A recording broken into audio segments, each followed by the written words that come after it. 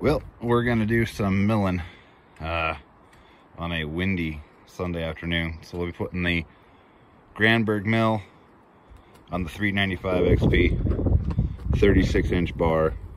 She's using a heavy bar for milling, and some skip tooth square chisel chain. And yeah, we'll get it set up and take a few shots of making boards.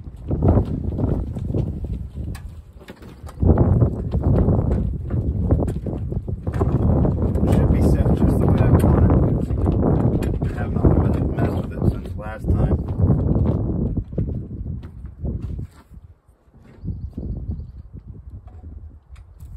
Got to keep it off the, I like to keep it off the dogs, and I've got to keep it off the roller tip, or it won't roll once you clamp it down.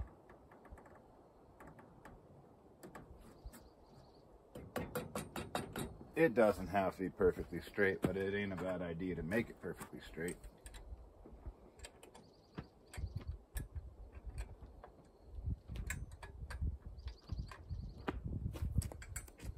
The saw's not even warmed up yet, so probably do that while getting set up to record everything down below.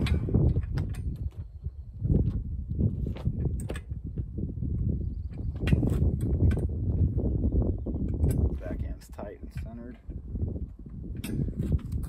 If any of y'all doing this, don't do what I did last time. Neglected to check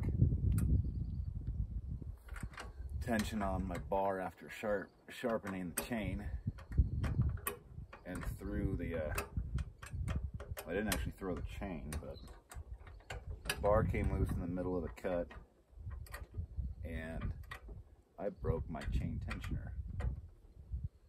Thought I had more, didn't, had to wait a week for something to show up. I bought extra this time.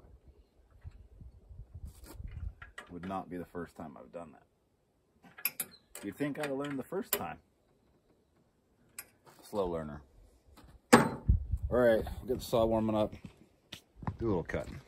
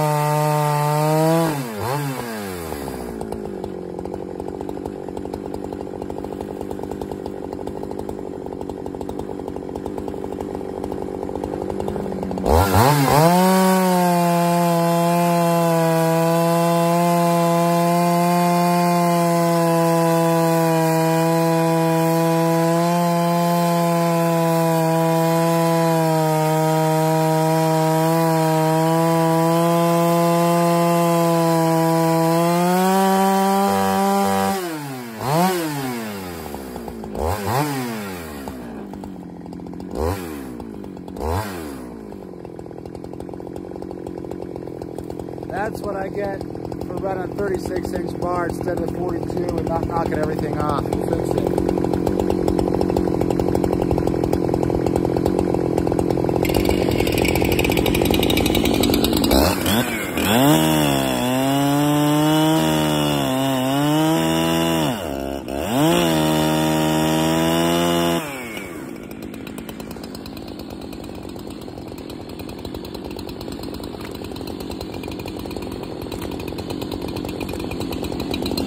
That ought to do it.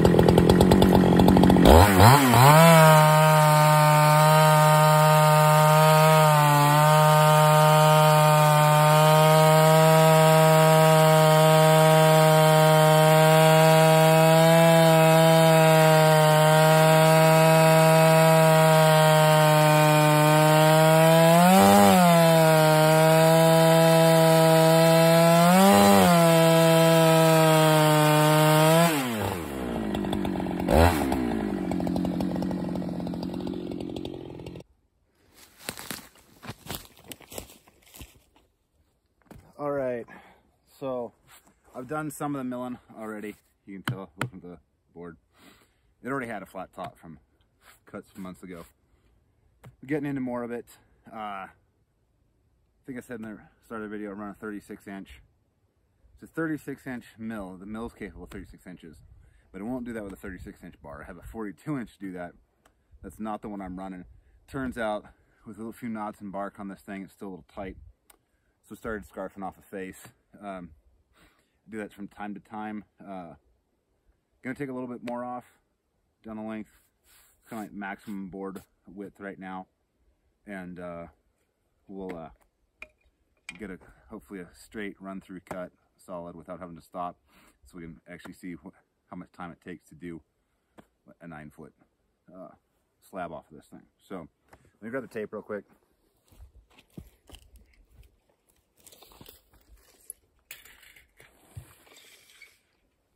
We are 9.5 feet in length, and I think our narrowest point before I scarf it off is right there at just under 24 inches.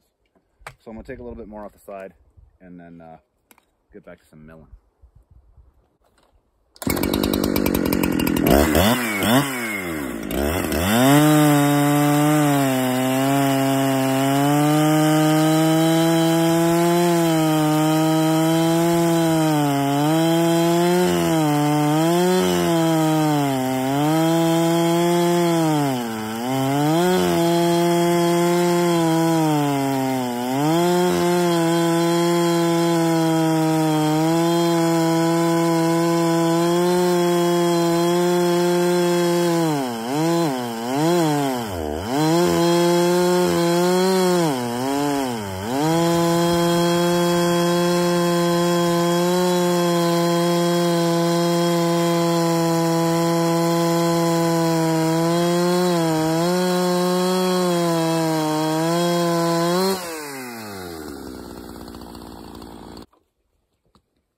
So this chain has about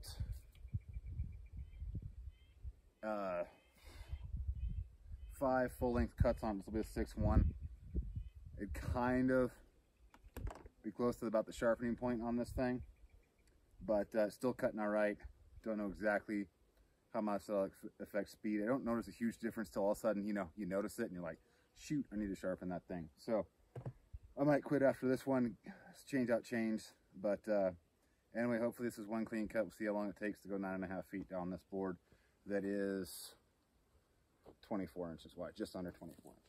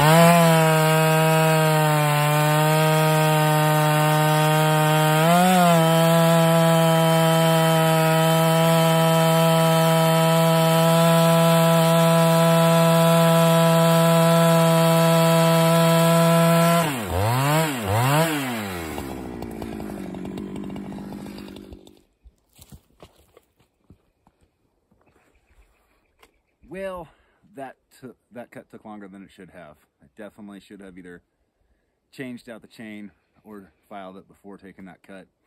It still wasn't awful, but it's nice to be more efficient, you know. get stuff done.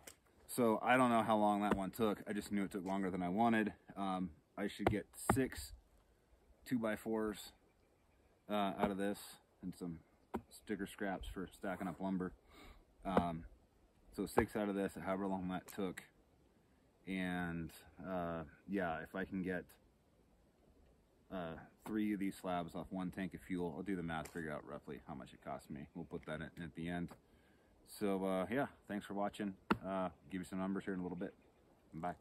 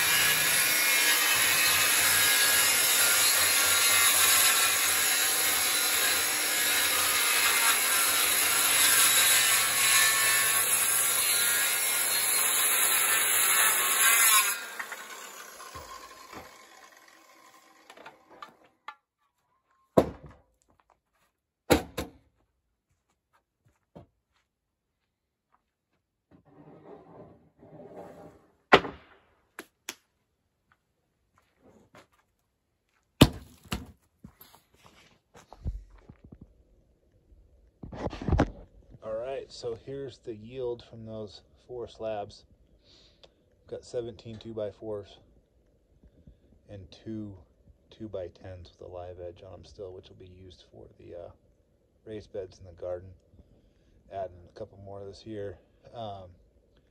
Those 2x4s, I didn't spend a great deal of time making them perfect this time. It's all, didn't fence them, all freehand cut, but just with tracing a line. So anyway, they could have been better, but like I said, I'm going to be using them for a composting toilet down on the property. So, yep, it's good enough for what it is, and I'll kind of tell you how long it took and what my cost difference from going to Homies and buying that stuff is. All right, so I've got some numbers to wrap this video up and be done. For